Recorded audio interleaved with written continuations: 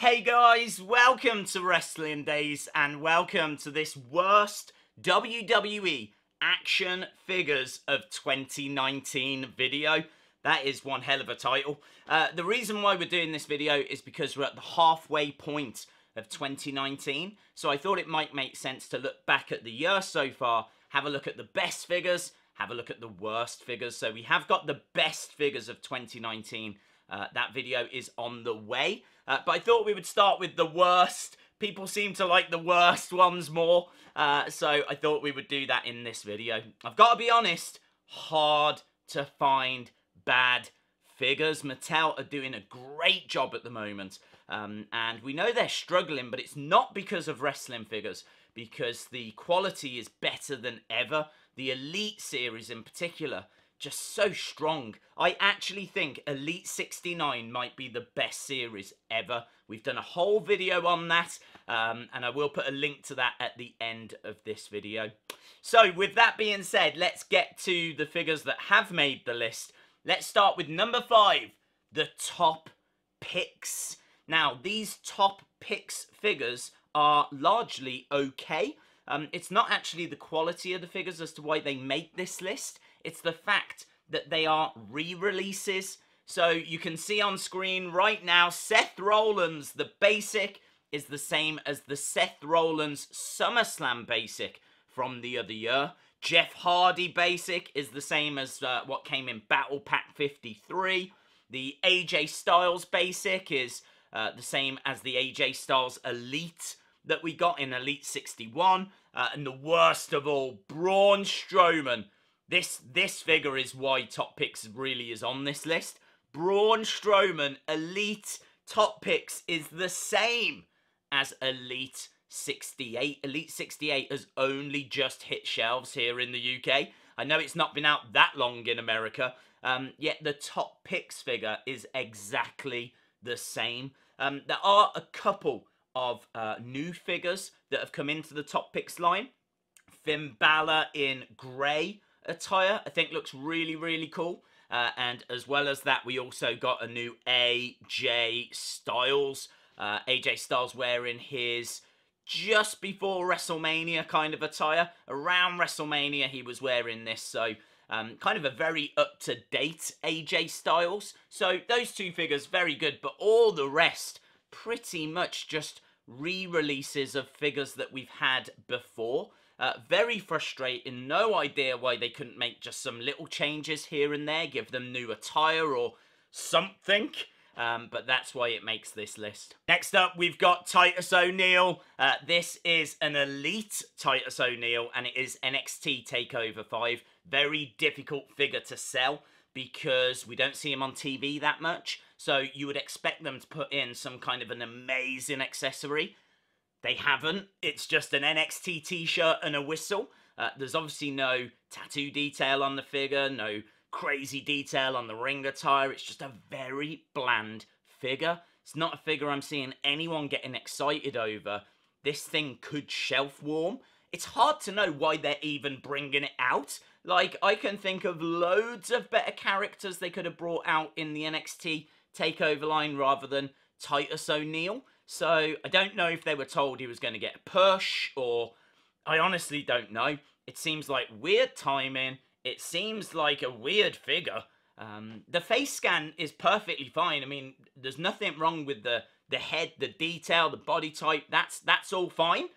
It's everything else. It's why is it coming out, and why doesn't it have like some epic accessory that kind of forces you to buy it? I just can't get my head around that. Next on the list, and this could be on the list because of packaging. Look at this battle pack, DX battle pack, right? I was really interested in this, but as soon as I saw this, I passed. And I passed because of Triple H. The Triple H head looks too small, and it looks very round. It looks very distorted.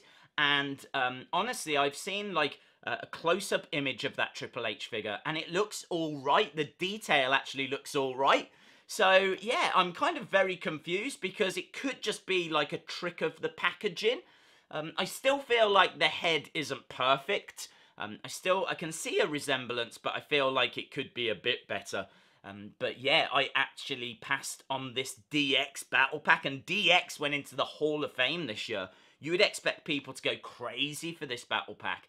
I'm sure it's been selling, but yeah, that Triple H, and certainly when you see it in stores, and certainly from this image as well, it just doesn't look quite right. We're getting to the big ones now, though, guys. These next two I've got real issues with. Let's start with number 2, the Macho Man.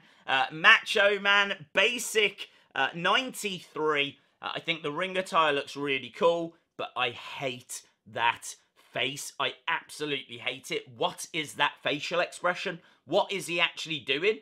Is he grimacing? Is he smiling? Is he... I don't know what expression he's trying to communicate. Like, I really hate it. Macho Man looks so much better when he's got glasses on or a bandana or something. When you don't have any of those accessories, always looks like there's something missing. I'm not sure if it's the hair that looks a little bit weird.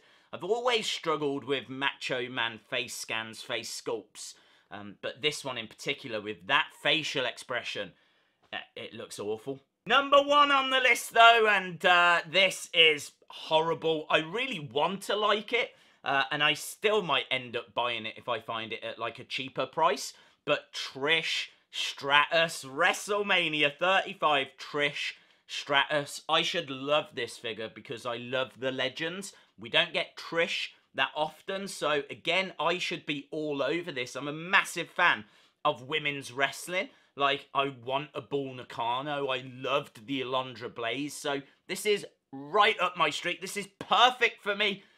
And I hate it. I absolutely hate it because they've painted over that kind of bra body sculpt. You can actually see that the t-shirt is just painted over like a top body sculpt. They haven't actually made a different body for this. Also, I've said it a million times, that belly button indentation is ridiculous. How they've not fixed that yet, I don't know.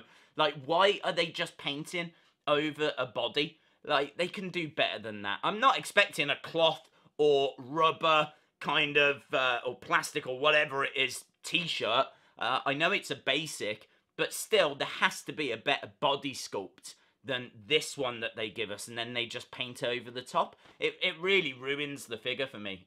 And again, another figure I didn't buy when I actually saw it in person. I think the face scan on it's absolutely fine. I think a lot of people probably did buy this, and you know, you should be happy with it because we don't get Trish that often. Obviously, it's based on a previous WrestleMania attire, and yeah, cool. But just that body, that torso, so frustrating because it's like so close yet so far. So there we go. That's it, guys. Those are the figures that have frustrated me the most so far in 2019. Let me know your thoughts in the comments below. If you enjoyed the video, give it a like, hit the subscribe because we've got loads more on the way. And hopefully, I'll see you again next time. Bye for now.